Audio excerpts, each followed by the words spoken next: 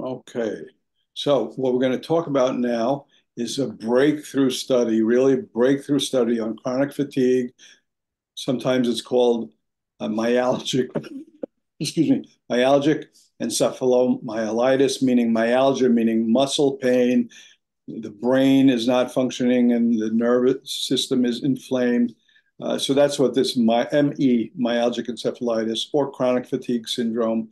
And the main thing there is fatigue that gets worse with exertion. And what they found, which is groundbreaking, is that there's a dysfunction of the integrative brain regions, these brain regions that integrate what's going on within you and what's going on without in the world around you. And these are the parietal areas primarily, which is above the ear and a little bit back. The parietal areas on the right and the left. And what they found that the muscles of are normal. I'll show you all the things they tested here. Muscles, motor, cardiopulmonary, body composition, brain imaging, autonomic function, the cerebrospinal fluid. They look at all these things to see, are these people different than normal controls? And the answer is they were not different. Their muscles were the same. Their cognitive functions when they tested them were the same. The cerebrospinal fluid was the same. The autonomic function may have been disturbed a little bit. Their motor functions of strength and grip and motivation, their strength and their muscle fibers were actually normal, but their ability to persist and push through the task was actually reduced. They were like, oh, this is too hard. I can't do it. It's really too hard. It makes me so exhausted. I don't really want to do it. This is just too much. But they didn't find any physical reason for that. These are people with chronic infections. And then what they found, the real difference was here in the brain. This is the right parietal area here. This is the ear would be here, if you could see my cursor. Right here, these yellow areas, the right parietal area, and this was abnormal in these people. It so happens that I was treating a patient before I read this paper and looking at his quantitative EEG and deciding where to treat him with the laser, with the photobiomodulation. And we treated a couple areas, but this area is one of the areas we targeted. And in fact, with the first treatment, he felt more relaxed, and then he reported that day that he was actually able to perform in various tasks. And he actually had a very good day. He does have them occasionally, but this was kind of interesting that he had it when we were targeting this area that was outlined in this paper. I've since treated another person, and I have some other people coming, and I'm seeing that treating this area does cause relaxation. And in one person, it actually reduced pain dramatically within minutes, within minutes.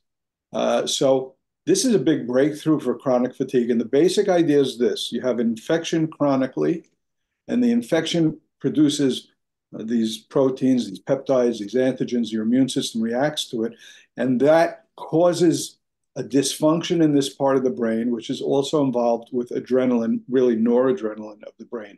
And now we see that the sensations of chronic fatigue, a lot of it stems from the brain.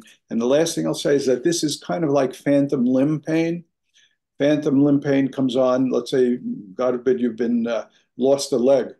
And then 6 months later, you lost your right leg. 6 months later, you say, oh, my right toe is itching. Well, it can't be your right toe is itching because you don't have a right toe, right? Where is that coming from? It's coming from the brain.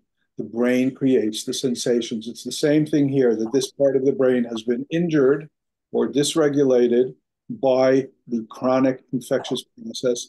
And it appears, now it's 3 people, that the laser, the transcranial photobiomodulation, actually quickly improves this. Now, does the treatment have to continue on and on? We don't know yet.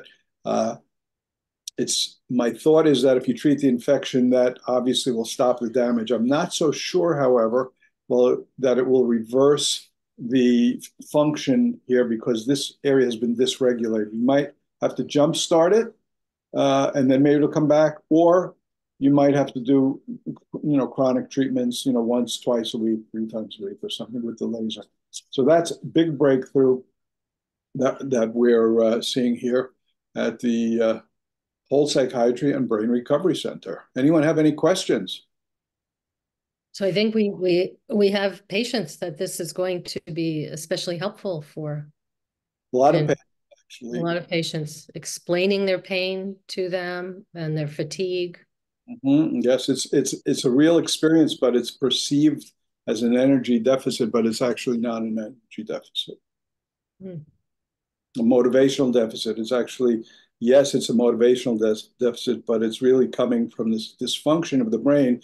This part of the brain is working hard to integrate what's going on in the world, what's going on inside. It's a lot of work, creates a lot of anxiety, a subtle form of stress, and treating it with laser actually quickly brings a sense of relaxation because that part of the brain now has energy to function.